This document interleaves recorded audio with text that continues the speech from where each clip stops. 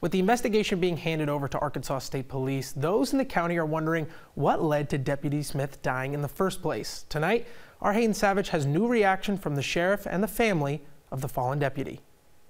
Deputy Smith was a faithful servant, a husband. He was a father. That's how many describe Stone County Deputy Justin Smith. Both his family at home and at work say they can't wrap their minds around what's happened. Right now we're just kind of all still in shock a little bit about how this could have happened and hoping for answers in the coming weeks. Everybody at this agency is heartbroken to have suffered a tragedy such as this. Ashley said he and his entire family was proud of his father's work to get to where he was at the sheriff's office. We were proud of him.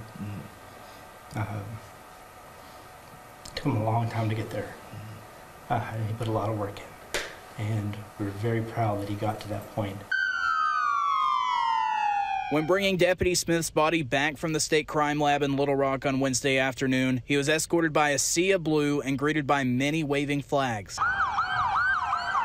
The Sun added that the last few miles into town show how loved his father truly was. It was that last few miles pulling into Mountain View, seeing all the people out there, seeing the car, everyone waving flags, and it was heartwarming and heartbreaking at the same time. Regarding the investigation, Sheriff Long said it's now in the hands of the state police, and he's hoping more questions are answered in the coming days. I have a lot of questions myself, and I'm ready for them to conclude their investigation that I hope will be done here in the coming weeks. In Mountain View, Hayden Savage, K8 News.